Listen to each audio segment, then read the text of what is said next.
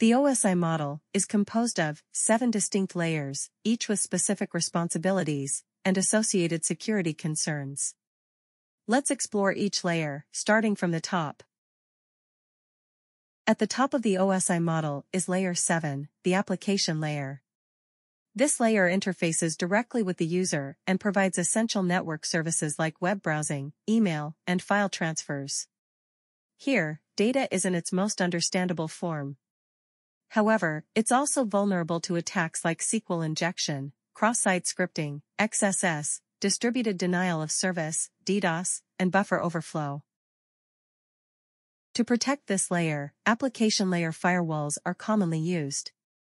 Key protocols include HTTP, FTP, SMTP, and DNS, which align with the application layer in the TCP/IP model. Next, we have the presentation layer.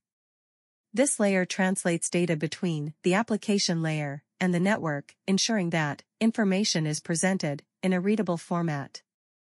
This layer is also responsible for encryption and decryption. Attacks like SSL/TLS attacks and man-in-the-middle, or MITM, can occur at this layer. Application layer firewalls continue to provide protection, while protocols like SSL/TLS and various file formats like JPEG, GIF, and MPEG operate here. Layer 5 is the session layer, which manages sessions and controls dialogues between computers. It ensures that sessions are established, maintained, and terminated properly. However, it can be targeted by session hijacking and remote procedure call, or RPC attacks.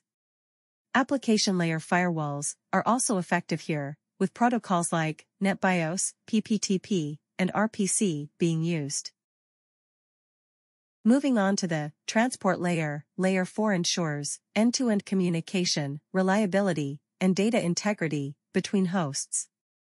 Here, data is organized into segments or datagrams. Threats like port scanning and sync flood attacks are common, but stateful firewalls are employed to monitor and control traffic flow. Protocols like TCP, UDP, and SCTP are vital at this layer, aligning with the transport layer in the TCP/IP model. Layer 3, the network layer, manages logical addressing and routing of data packets across different networks. It's crucial for directing data to its destination, but is also vulnerable to IP spoofing and route injection attacks.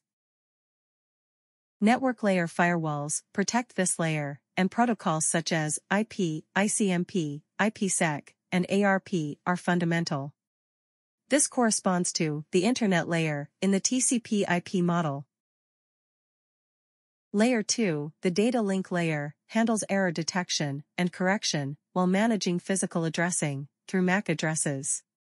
This layer formats data into frames for transmission and is susceptible to attacks like ARP spoofing and MAC flooding.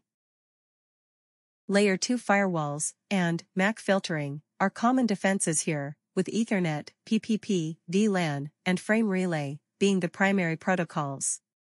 It corresponds to the network interface, or link layer, in the TCP/IP model. Finally, we reach the physical layer, Layer 1, which is responsible for transmitting raw bit streams over the physical medium, such as cables and wireless signals. This layer is vulnerable to physical threats like wiretapping and signal interference.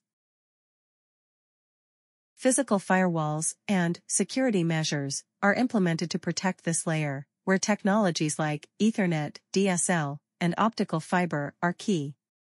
This is also part of the network interface or link layer in the TCP/IP model. Understanding each layer of the OSI model is crucial for identifying and mitigating vulnerabilities within a network. By implementing the appropriate security measures at each layer, you can ensure a more secure and reliable communication process across your network.